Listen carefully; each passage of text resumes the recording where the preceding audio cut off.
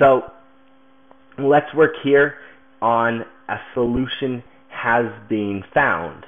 So in this area, we need, we need to work here and add a few other lines here. The first thing we'll do is create a static int, and we'll call it progress. We'll just, we won't set initial value, which by default sets it to 0 when it's static. And now we will say, we'll eventually get to this point. We'll create, well, let's create a hash map here. So we need another static thing. Static hash map, and we'll call it HMap solutions. I'll make it plural because there will be more than one solution stored in here. And then I'll say equals new hash map. A couple brackets and a semicolon. Now there are a couple errors, and that's because I forgot to mention you do need to import this little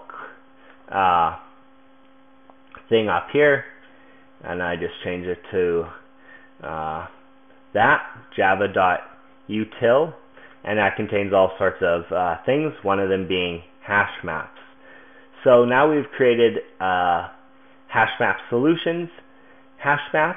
Now when we enter the map in here, it's going to look something like this. It'll be HMap solutions, and we'll say .put because we want to set a value. Once we find a solution, we want to store it in here. So we will store it in the location, we'll call it progress. So, and then we'll have some sort of array. We won't enter the value yet. And then we'll say progress plus plus at the end. So basically progress will start at 0, and when it finds a second solution, it'll store it as the second location in this array. So it'll pretty much be like an array, as in 0, 1, 2, 3, 4, 5 is the index or key. But we like it because of its reverse searchability. We can look for a certain, and it's much faster with huge data sets, because we will be finding thousands of valid positions. That really is slow with arrays.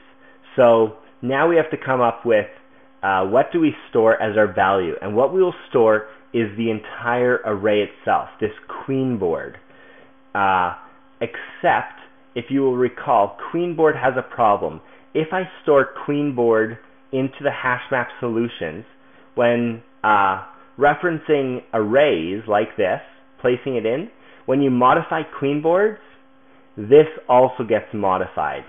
It's like putting the address into this hash map, so that when the original is changed, this will send the address back to the changed an array. So we need to first copy this queen boards array store it as queen boards 2, and then place it in there. Hopefully that makes sense. If not, just do it anyway. It will be necessary.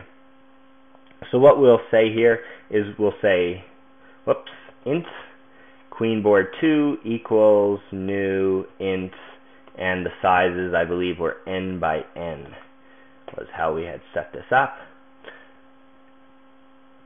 And now I should add a couple squares right there.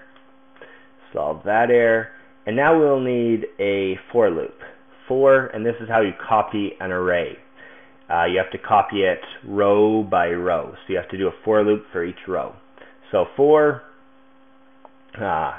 int I equals 0, and then I is less than n, and then I plus plus.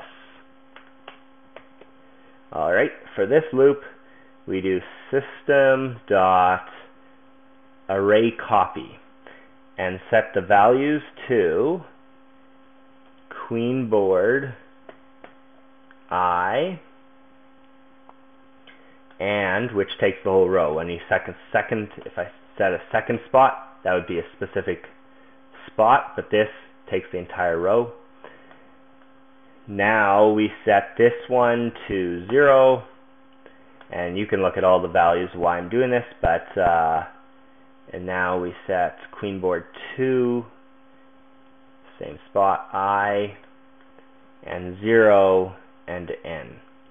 Alright, so this code basically copies queen board into queen board 2.